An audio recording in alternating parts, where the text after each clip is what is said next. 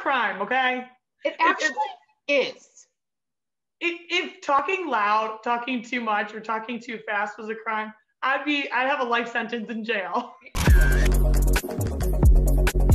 Cheers. Welcome to another episode of Almost Rich, Almost Famous, Almost Daily. And do I have a story for you?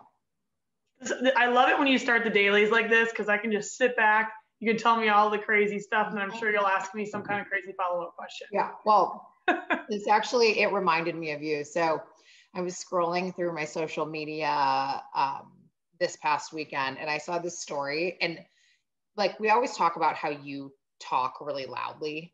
Well, first of all, you talk just all the time. But second of all, you talk really loud. And so I thought the story pertained to you. Oh, okay, great. Great, okay. A Michigan woman was fined $385 for talking too loud. Hey, so that's not a crime, okay? It actually is.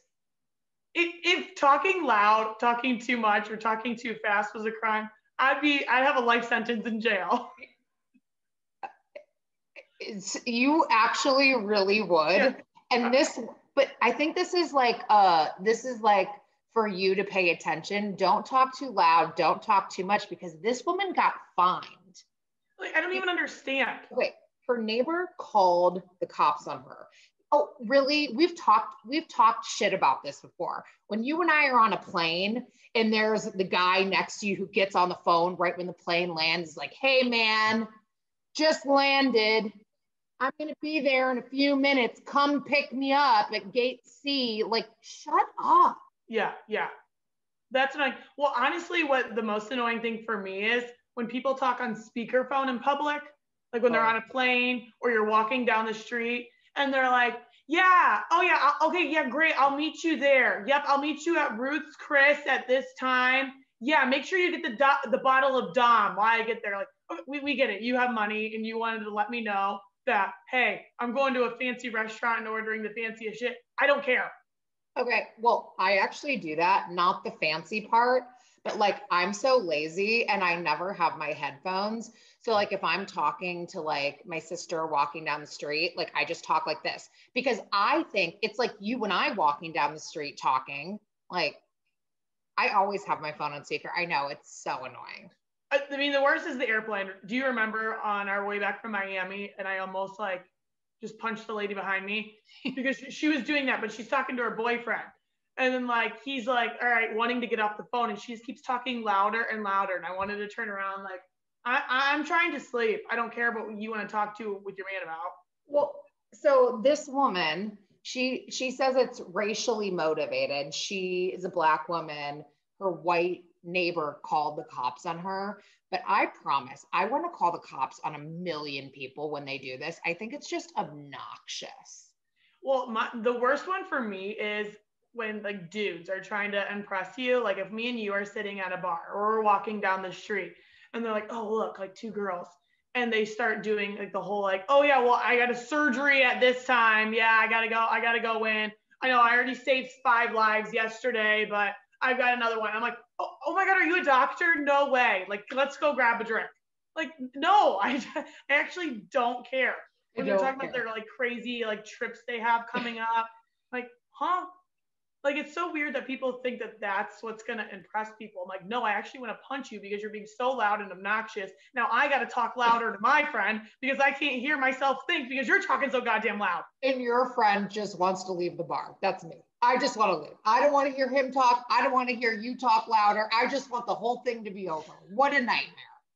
You know what's like the worst for me? This is what I know, like my least compatible people are people that also like to talk a lot and are loud, because then it gets to be like a battle. And like, I hate when people interrupt me. So I'll be telling a story and then they interrupt and they just keep getting louder instead of like pausing to say I'm done. Like they'll just like, we'll do that and we get in a battle. I'm like, all right, well, I guess we don't ever talk again. I have seen you do that in person before. I mean, it's just so rude when people interrupt my stories. Well, sometimes your stories need to be interrupted only because sometimes they go a little long. And like, I get lost. And then you're like, well, I just told you that. I'm like, yes, but I was daydreaming because you literally just have been going for 15 minutes on this, like this beginning part of the story. That's besides the point. I was saying that I like have seen you like talk, and then this person's talking to, and they get here, and then you go here, and then they go here, and then you go here. It's just this constant battle for talkers. Like, I have no idea what it's all about because I just want to be quiet my whole life. I don't know. But well, I just so competitive too. So I'm like, all right, if you're gonna sit here and be like, who can interrupt who more? Like, you interrupted me, so I'm just gonna keep going louder and louder, and then I'm gonna lose my voice. You know, it's funny you say that though about how like my stories are long because I got feedback from our content director that says more details the better, and I was like, oh, done. I was like, you want me to tell longer stories and have bigger details when I'm talking on ESPN? Perfect. Well, you were definitely in the right profession because all you do on content is talk. And all we did on our last episode that dropped on Friday was, I don't even remember what we talked about. What did we even talk about? So because of our last daily that was so popular about having passcodes to your partner's phones and just access, we talked about way more than just having a passcode. We talked about shared locations, shared social media accounts, bank accounts, everything. It gets really good. So if you have not listened to our latest episode, it is up on Apple Podcasts, SoundCloud, and the Land on Demand. We'll be having another episode drop next week too. But I'm going to rest my voice this week because I do a lot of talking. Please do. Cheers.